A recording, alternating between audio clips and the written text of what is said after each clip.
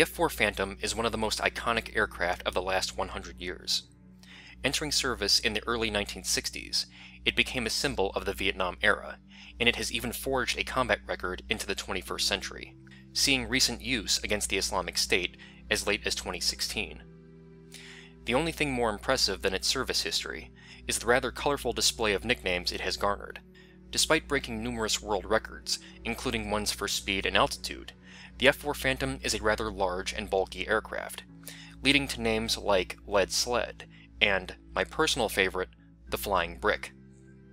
As of 2021, F-4 Phantoms are still in service with Iran, Greece, Turkey, and South Korea, which continues to operate its F-4s, even as its 5th generation F-35s enter service. Speaking of the F-35, there's a question about the F-4 Phantom that I feel needs to be answered, because there's a certain aspect of the Phantom that has become a common criticism of the Lightning II. That question is, was the gun the solution? This is a topic that has gained traction over the past few years, and has been a staple with critics of the F-35, since the Lightning II puts an emphasis on BVR combat. It is especially prevalent in conversations about the B and C variants, which are designed without internal guns, rather relying on missiles and an optional gun pod. The criticism goes something like this. The F-35B and C are ill-equipped for combat due to their over-reliance on BVR missiles. Since BVR missiles are unreliable, they need a gun to fall back upon. The evidence that is usually cited to support this is the early combat performance of the F-4 Phantom during the dogfights of the Vietnam War. They typically go on to say that the F-4 Phantom had a mediocre combat record because they solely relied on missiles for dogfighting. It was only after the M61 Vulcan cannons were introduced on the F-4E that the Phantom began improving in dogfights. Thus, it was the gun that was the solution to the problem. Therefore, since the F-35B and C primarily rely on BVR missiles, they are ill-equipped.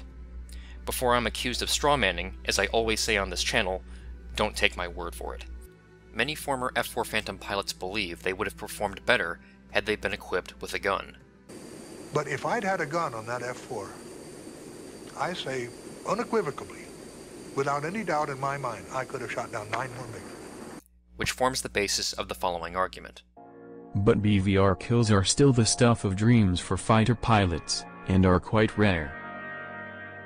In fact, the reliance on the radar acquisition and air-to-air missiles can prove suicidal, as indeed it was once upon a time. During the Vietnam War, the U.S. Air Force was so smitten with the concept of BVR combat that the first F-4 fighters were armed only with missiles.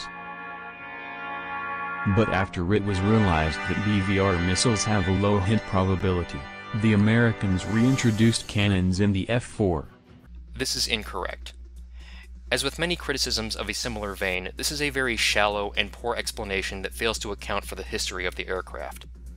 Without even mentioning the folly of comparing missiles from 50 to 60 years ago to postulate how they will perform today, this answer only looks at one branch of the U.S. military, that being the U.S. Air Force.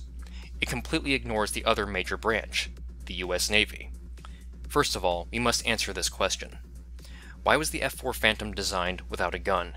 Was it because the US was leaning towards BVR combat, as the video by Defense Update suggests? The answer is no. The reason why the F-4 was not initially equipped with a gun is because it was designed not as a fighter, but as a naval-based interceptor. Most interceptors were designed without guns, relying on missiles and rockets to take out their target. The F-102 Delta Dagger, Su-9, Su-15, Tu-128, MiG-25, and the CF-100, to name a few, were all interceptors, all of which were designed without guns. Now, this does not mean that exceptions didn't exist, but this shows a very clear trend. Even proposed interceptors, such as the CF-105 Avro Arrow, were being designed without a gun. So, what really happened? Was the gun the solution for the F-4 Phantom? Were the missiles themselves unreliable? As with many myths, this is based in some truth. During the opening stages of the Vietnam War, gunless F-4 Phantoms maintained a kill-to-loss ratio of only 2-to-1 across the USAF and the US Navy, using only air-to-air missiles when pitted against MiG-17s and MiG-21s. This led both the USAF and the US Navy to search for solutions to the underperforming missiles. But both came up with different answers.